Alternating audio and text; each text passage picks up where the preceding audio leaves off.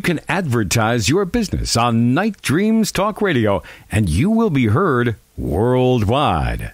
Why not contact us at nightdreamstalkradio@gmail.com.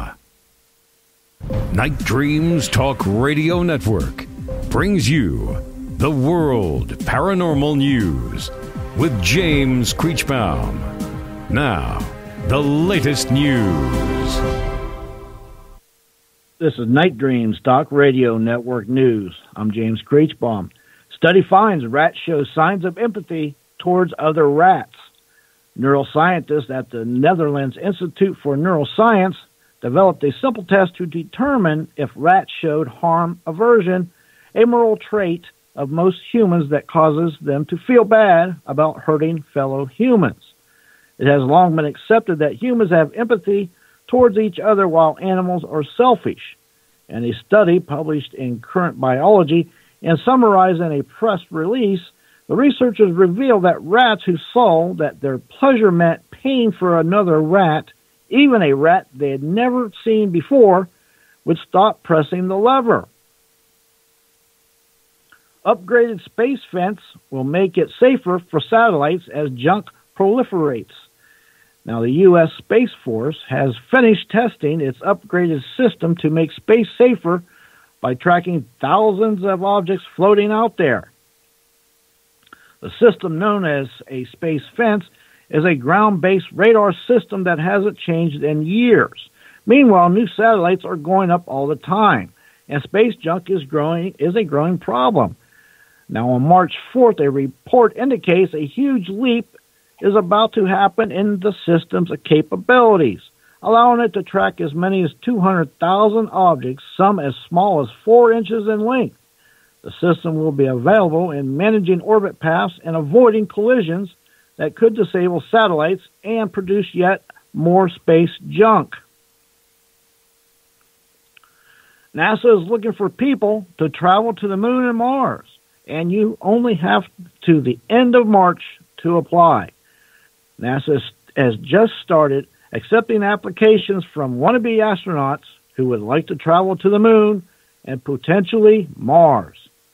We're looking for talented men and women from diverse backgrounds and every walk of life to join us in this new era of human exploration that begins with the Artemis program to the moon.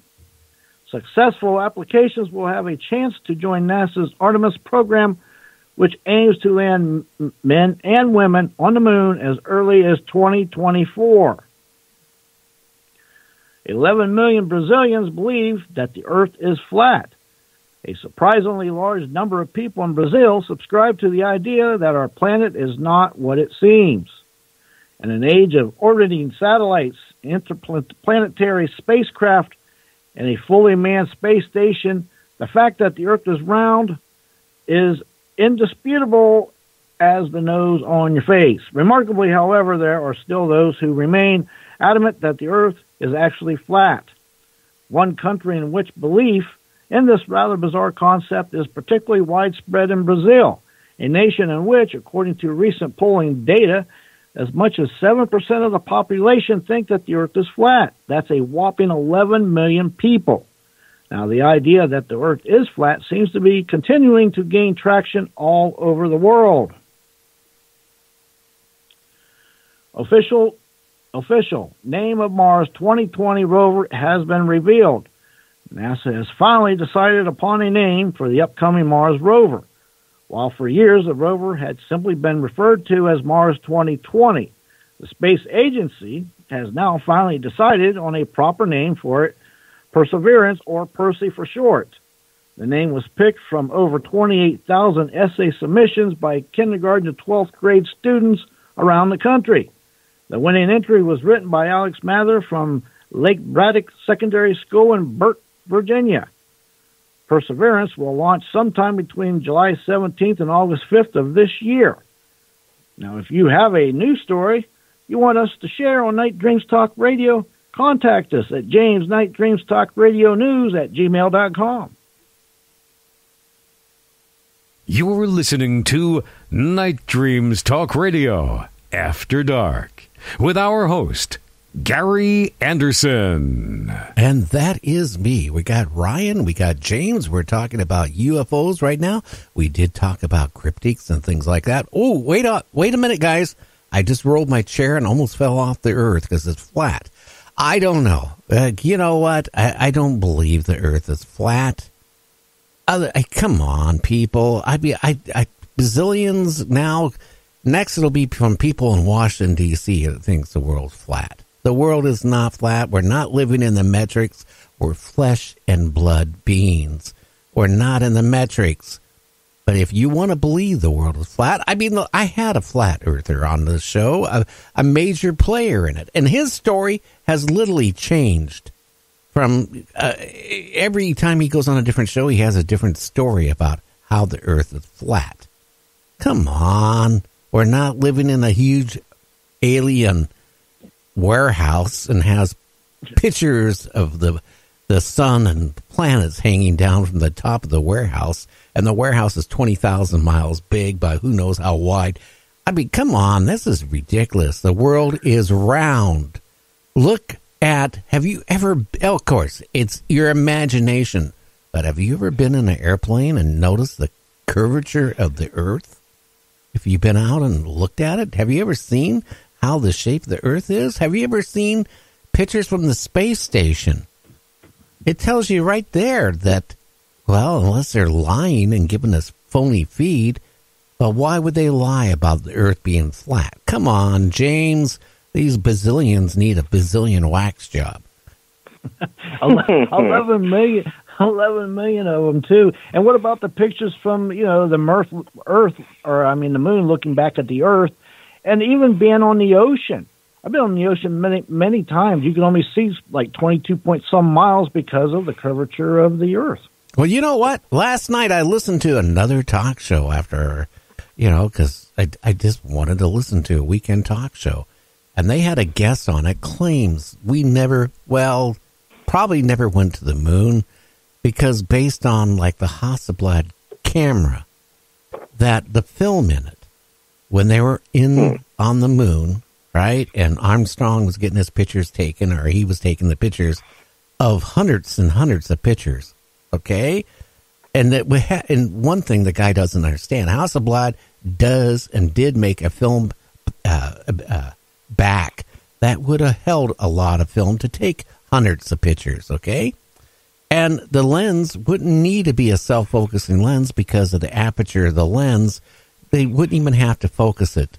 They could have the lens set indefinitely. For if they were like 10 feet away from something, everything else would be in focus. Now, he said the film would vaporize on the moon.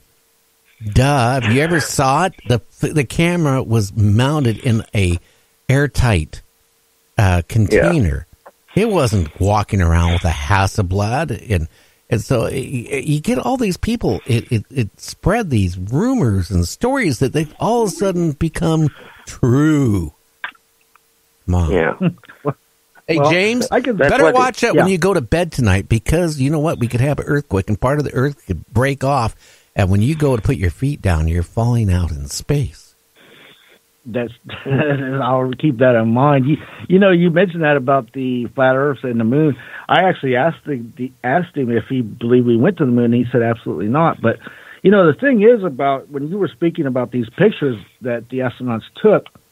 Now I can play devil's advocate here for just for a second. Number one, the special camera that they made, that they carried, that they took, I think the camera cost almost $1 million. There was 7 of them made. Right. And in 1966, 3 of them was given to Stanley Kubrick, mysteriously.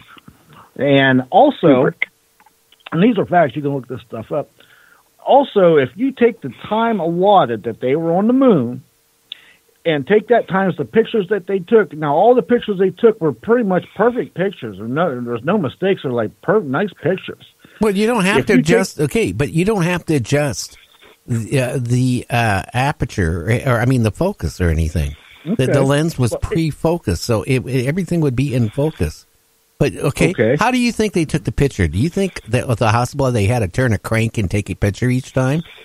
It was motor driven. It had a big film magazine on the back of it. I got you. But here's the thing. If you add up all the thousands of pictures they took, and you take that divided by the hours they were there with possible hours that they took, 2.5 hours. It doesn't add up. It does add up. The pictures way outweigh the time they had to take. No. You know how many, that Hasselblad, you know how many frames it could take a second? I do not know. 3 frames a second. Okay, that's pretty good back then. Well, I mean, I'm not. No, that's not back then. That was in the. No, seriously. One thing I've known, I've shot for major publications, but I've been in photography all my life, and I can tell you that is quite possible. So I disagree with their philosophy. 3 frame. I owned a Hasselblad, that vintage, not the one that went to the moon. It had all the perfect parts in it. Absolutely flawless parts, but part of that cost of those cameras was the thing it held it to make it airtight. Very expensive, but I can honestly tell you, motor drive, 3 frames a second. Now, how many seconds are in an hour? How many seconds are in a minute? Yeah, that adds up a lot. Okay, now there's 60 seconds in a minute. Divide it by 3. In 1 minute, how many pictures could they take? A bunch. A lot. Okay, who has a calculator on hand? Tell me. No, okay? Not me. You got a cell phone, go to your calculator, divide 3 into 60. That'll tell you how many pictures can be taken in a minute. Well, that's 20. 3 into 60. Okay, now you take that number and divide it, multiply it by 60 in an hour's time. So what's that, 1,200? Yeah, it's well, whatever. I'm telling you, it's quite possible if he was out there just going bang, bang, bang, taking pictures. You know, I believe that's quite possible. He also said, this guy last night, all the batteries would implode because the vacuum. They couldn't implode because of vacuum because they were in a vacuum-contained unit. They weren't in a Hasselblad. Come on. I hate these wise tales, folklore that people talk about shit they don't know about. Maybe his head imploded. Let me ask you one question, Gary, since you are a film expert. How come some of the pictures have the line behind the objects? There's got to be a reason for that. I don't know. I haven't seen all the images, okay? But if you can be one of the people that can sit there and say, I was all done in a sound stage. If that's what you think, I don't believe it. I just don't buy it. I don't think it. Okay? Come on. I thought he was going there with the Stanley Kubrick. No, I'm just playing advocate for a second. I'm just saying that there's all this crap that's floating around. Okay, yes, we've been to the moon. Is there a reason why we haven't gone back? We don't know why. We've heard people on our show say that, quote, on the backside of the moon, there's alien bases. Well, maybe there is. Maybe there isn't. But we know one thing. When the astronaut stepped out of, the command module, and what did he say? He said, look at all these craft. They're bigger than anything we have. And what? The NASA tells him immediately, go to the medical channel.